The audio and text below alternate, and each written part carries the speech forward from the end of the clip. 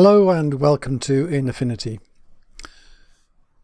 In a previous video we talked about layers and how you can have two layers and have a bit of both layers shown in the final picture. I'm just going to go through a little bit of that and then show you can do it a different way, which is with masks. So imagine this here is just a flat piece of cardboard, or say plastic, covered in colour blue. Then what we could do, if we put another layer of plastic above it, it might have had red originally in, but we've erased half of that red so you can see through the plastic. What you see on the top of it, above it, is a combination of the two, because you can see as you look down through this, because we've got a down arrow coming down, this is where we look. And we see the red because we're seeing that, but when we look downward here we see through the transparency because we've removed the red and see the blue underneath. We can do that in a different way. And start off again with our blue square of plastic laying down the table, and then above that we put the red, but now what we do, we put another different type of layer. And this type of layer is called a mask, and we put it associated next to the red, so it's not really above it, it's kind of connected to it. And what it's got in it is black and white. And when it's got black and white, black makes things transparent so you can see through to the bottom, whereas white keeps what you've got here already. And so what in fact you see is this. So the black says don't take it from this layer, look below. The white says do take it from this layer, so we see again this half blue half red image, and this is the mask that controls it. We'll see later how important that is, how useful it is. Just another thing to cover with this is when we've got another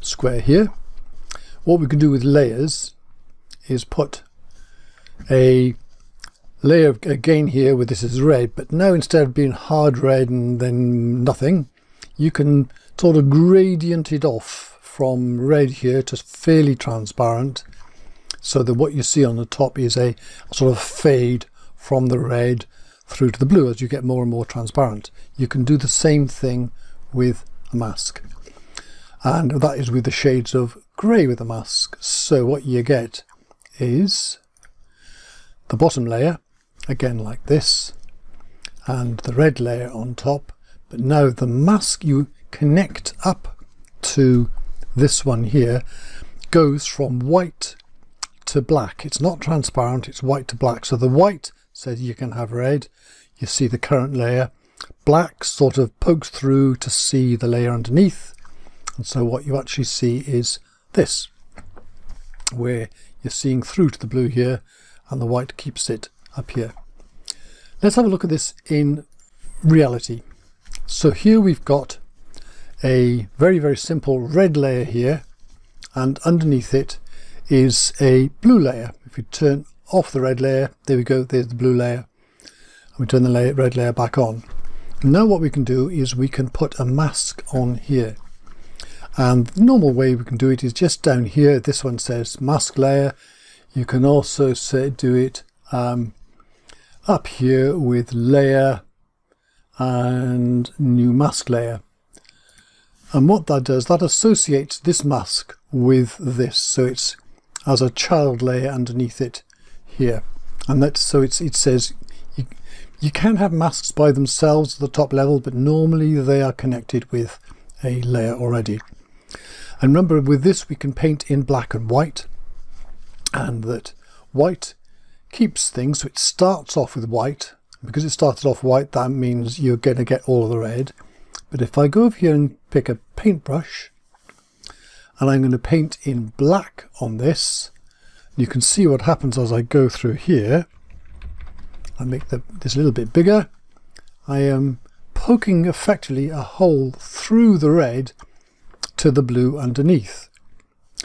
Now the magic of the mask is I can use this to undo it. So if I switch colours now and I paint in white, then I can now bring back the red by painting on top of the blue. There we go, and see there's a little bit faded there, so I can clean it all up. So that's the real thing about masks, is you can go one way and the other way, and so it's more controllable. You can go, oh, not quite, a little bit this, take a little bit off and edit it a lot better. And this is all about photo editing. So let's have a look at this with a real picture. Here we go, here's a picture, and just say we'll right click and duplicate this, so we've got another layer on top. I'm going to just go down to adjustments here and go to black and white. I'll just merge that, so I've got a black and white layer on the top, and at the bottom I've got a colour layer. So now what I could do with this is I could go over here and get the erase brush, and I can literally poke a hole in the top one. This is called popping, and so I can see the bottom one underneath like that. And that looks kind of okay. But if you look around the edge here, let's go a little bit closer, you can see I've actually overshot here. I'm getting some of the green behind, and you can see in these areas here, you can see the green. I can't get that back. So let's go back a little bit and go back to the black and white here and get the full picture again. Now what I'll do is add a mask. Let's just use this one down here. So I click on mask layer and it appears on here. I can click on that to open it up here. Now what I can do is actually be the mask, by the way, here now has appeared in black. No, it's white. Stay white. So it's white. It looked black for a moment. It's actually white. So I want to get the black here. Get an ordinary paintbrush now. This is not a raise, just a paintbrush. And now if I paint here and I switch this to black, that's better. Now here you go. You can see with the preview here that when I paint on this, I'm going to get a slight poking a hole through, same effect, but also like with the other effect, I'm getting this around the edge, I'm getting the green showing through. But what I can do now is I can switch this to white. I can make my brush smaller with left square bracket.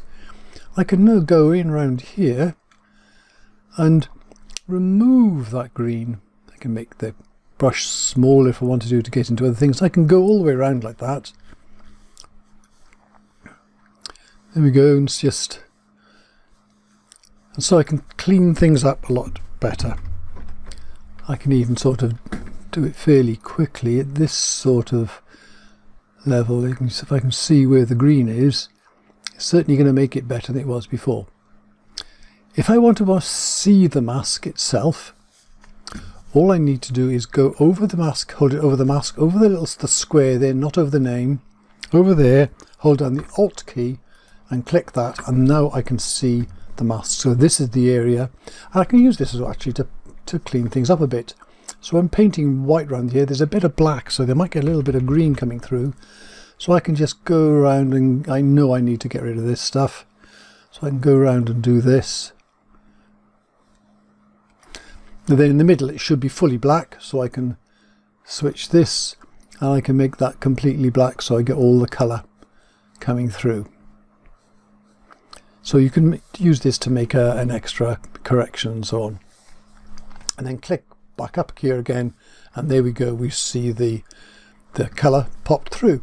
So that basically is what masks are and how you use them. There's a bit more to masks than that, and we're going to cover a lot more in other videos. So I hope you like that, and thank you very much for watching. Bye for now.